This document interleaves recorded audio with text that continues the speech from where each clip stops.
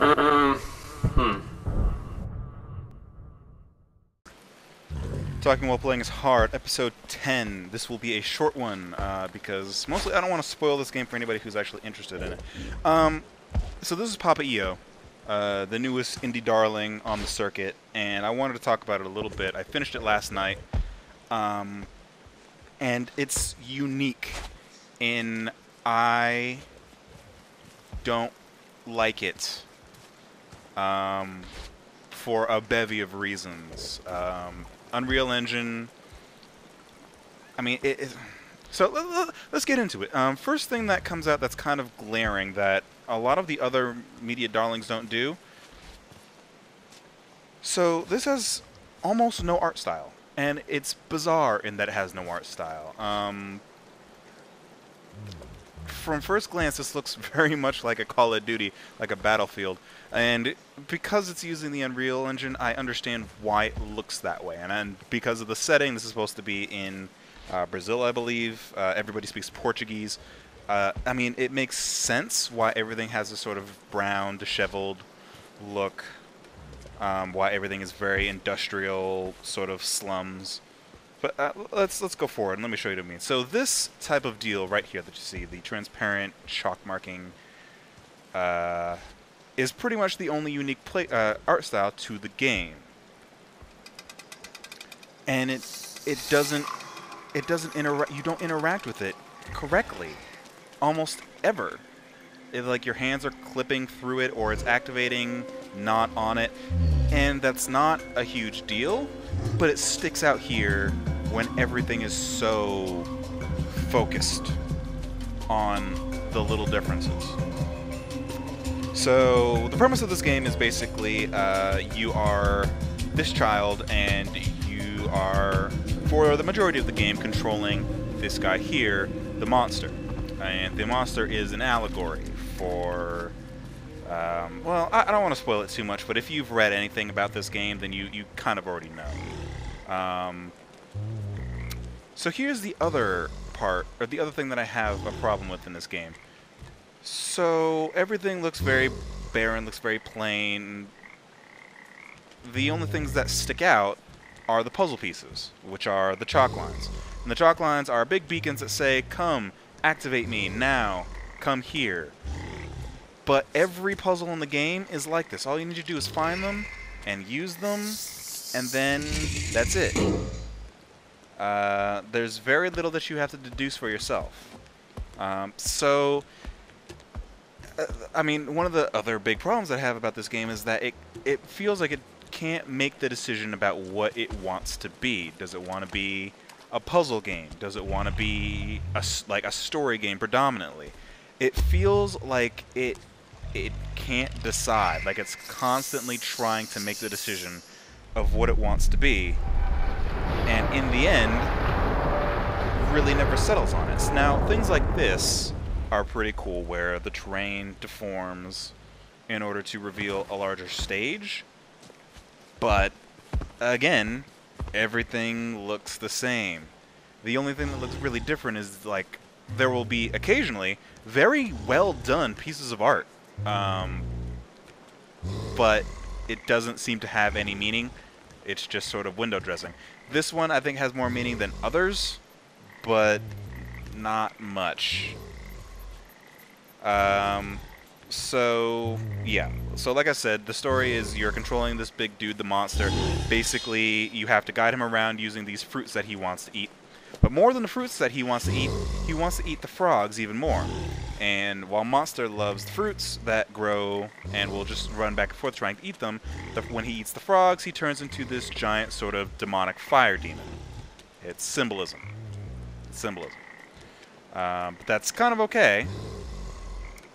So now more of the area has opened, and you need to walk around and try to find the next thing, and it's behind me. And it's big, and it sticks out, so you go in and you hit it. And, like, I don't know, there's no real subtlety to it, and I think that really kills a lot of the gravity of everything that's going on. And, so these are everywhere, these little men tied to posts, and I don't know what they symbolize. They're all over the place. I thought they'd be collectibles, but you can't pick them up. Anyway, let's keep going here. So things like this, where the terrain deforms in an extremely jarring way, is very cool. But there isn't enough of it. And even more than that, when it does, it makes the mundane nature of the rest of the stage, the rest of the area, stick out even more as being so mundane. Now, this is a story game, and maybe that's part of it, but I mean, usually when that's the case, eventually it stops being so mundane. Like, eventually there's a grander area, a grander visual motif that comes out, and this game, that never really happens. Yeah, so I set up that trap, quote unquote. I said that part of the puzzle earlier.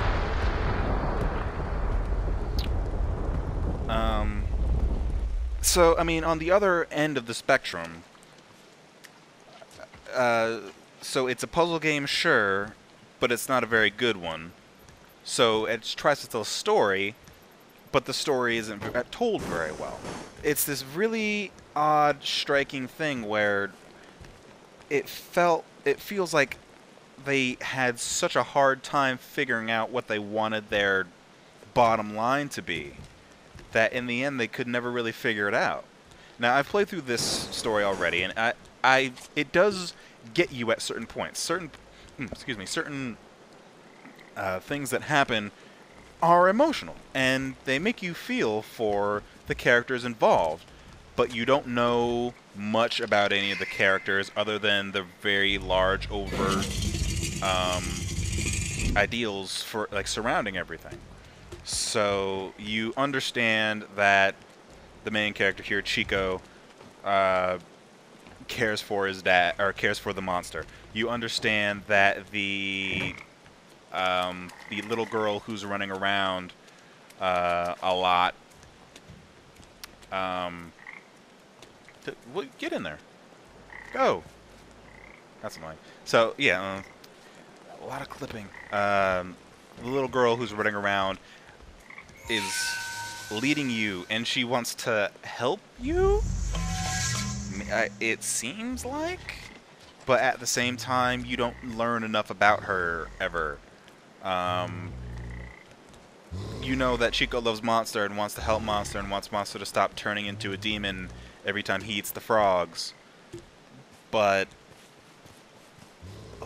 because it's in such an abstract world where the rules are so ever-changing, you never really get the sense that what you're doing is helping.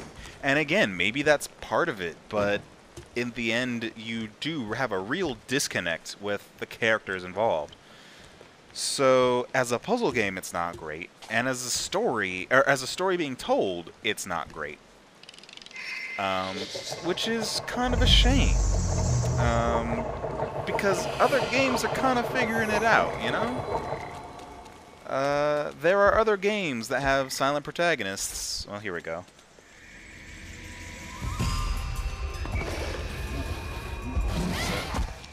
So when Monster eats the frogs, he turns into this giant fire demon and tries to hurt you. Are we seeing where this is going? And honestly, it's pretty overt. I mean, the whole game, I don't think it's any secret that it's a allegory for alcohol abuse or substance abuse. I think the thing that bums me out the most about this game is that it doesn't flesh itself out well enough to really be a really grand tale about trying to combat substance abuse. And I think one of the reasons why I don't like the story so much, and this could be just me, this is a totally personal thing, but one of the reasons why I don't like the story as much as maybe other people are or do is that I don't think that the resolution of the story is a healthy one at all. I think it's a real one. I think it's a very real world thing, but it's not. It's not a. Not even a happy ending. It's not a. It's not the. I don't know. I want. It's hard for me to find words for it. Maybe not the ending that I wanted, or it's a very negative. The whole game is very negative. Let's put it that way. And I don't know if you even feel like I'm having spoilers in that. I mean, it's very overt in its tones, and it really makes you understand what all the characters are going through. Well, actually, no, that's not true at all. It makes you feel what Chico is going through. And everybody else involved, you really don't. It's strange that way. One of the games that I came to like quite a bit was Enslaved, which is a ninja theory game. And I equate that game to a stage play, because in the game, there's only 3 characters. And you only ever really see 3 characters. Every other character in that game is basically a voice calling from off screen. So it feels very much like a production you would see in a small theater, with a lot of combat. But there's a lot of emotion in the characters. There's a lot of fire. You understand how they're feeling and why they feel that way. I didn't... Well... So here's the thing, like, in cutscenes, there'll be cutscenes where Chico is talking. There'll be cutscenes where she is talking. Her lips do not move, but in other cutscenes, her lips are moving. It's very strange, and her motives are just odd, because she seems angry at you all the time, but she's helping you, but she's teasing you, but she is helping you. It's this weird thing where it probably, to the author, has a lot of emotional gravity, but to the outside person reading the story, watching the story unfold, it doesn't have any weight, because you are not there. And another one of these things, so these happen quite a bit throughout the game, these flashbacks, which sort of equate the allegory, the parallels, the real world parallels to what's happening in this super fanciful world. But again, these really don't mean anything. And I feel like little tweaks here and there could have really helped it go along. But, I don't know. So thinking back to other arty games like this, so I'm thinking back to Bastion, I'm thinking to Journey, I'm thinking to, Sound Shapes, I'm thinking to Flow. It feel like they all had to really search a long time to find the engine that they wanted to run their game on, because how the game looked and how the game ran would tell a lot about what will, or how the game is going to be perceived. And I feel like in this game, this game specifically made me really question whether or not Unreal Engine 3 can be used to tell a more complex story. Because, granted, this is sort of a poor example, but just little quirks with the engine that are apparent in other games, like weird draw distance pop-in, the weird texture pops, the weird collision on certain things. It takes away from a lot of what you're trying to get within the game. And in other games, in like Call of Duties, in Gears of Wars, it doesn't matter as much. But in stuff like this, where the characters are the focus, the world is the focus, the world is a character in and of itself, it hurts it dramatically. And it just made me start thinking really heavily whether or not the Unreal Engine is really suited for story-based games. And it's the first time I've really had to wonder whether a piece of software is capable of actually telling a convincing story. or as being a medium for a convincing story. And it's really interesting because I come across the art can games be art question a lot, and maybe it's not can games be art, it's whether or not certain mediums can be art. Certain mediums, certain subsections of games can be art. It's an interesting conundrum because it was nothing that this game made me think about that in a new light. Because I totally think games can be art, but I also think that in order for games to be art, they have to connect with you on an emotional level. And I feel like if you were having these dramatic texture pops, these dramatic quirks that happen in every game that uses the engine, it hurts it to the point where you really can't have an emotional connection with it. I only had an emotional connection with this game at the very end, and even then, the problems were still popping up a lot, to the point, or to the degree where the beginning of where I was starting to form that connection was really marred. And it hurt the experience dramatically.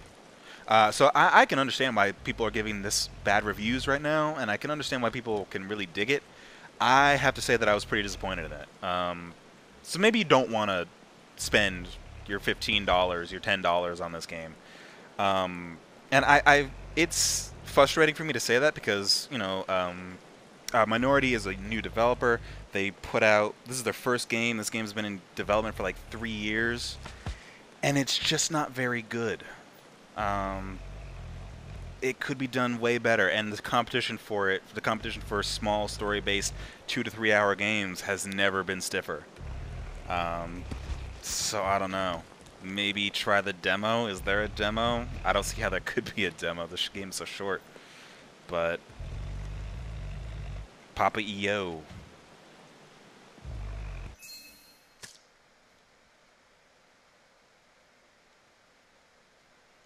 Maybe not. I just don't, you know, I want to like it more than I do, but I don't. So, you know, you know, you know, maybe do this instead. Talking while playing's hard. But Outland Baba.